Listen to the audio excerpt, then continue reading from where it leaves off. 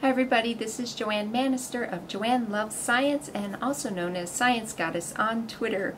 And I am so pleased to let you know that it looks like I'm going to be brushing up on my rocket science. And this is because I have been chosen as one of the 150 Twitterers who follow NASA to attend the NASA Tweetup in recognition of the very last shuttle launch of Atlantis. So this is the end of an era. It's a historic moment and I get to be there and be a part of it. And as an Air Force brat, I know my father would be very proud that I am taking part in this, because of course when you grow up in the Air Force you are necessarily surrounded by talk of aeronautics and aviation and space travel, and basically about anything that allows humans to escape Earth's gravity and to explore beyond. And so that's how I grew up.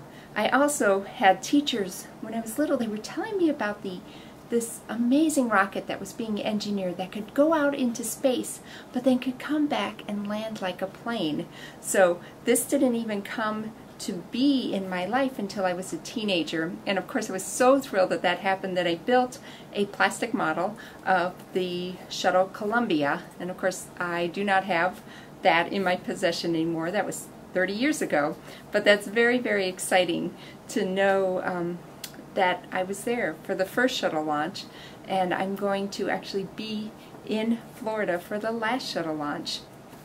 I found out about the good news that I was accepted as I was sitting in my synthetic biology team's meeting, and I just knew it wasn't appropriate for me to jump out and yell, "I got into the NASA Tweetup!" So I did it on Twitter, and I'd like to thank all of my Twitter followers for your support, and for those of you who helped tweet that perhaps they should choose a science goddess to attend the last Tweetup. I look forward to sharing this experience with family, with friends, with my college students, with the girls in my bioengineering camp, and with all of you, my Twitter followers, those of you who follow me on YouTube and my blog. I promise to tweet prolifically, to write about the experience, to hopefully take some video, and to share it all with you.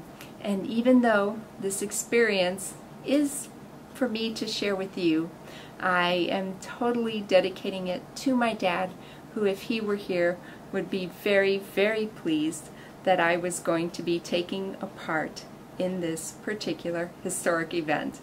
So thank you all, and I will be in touch.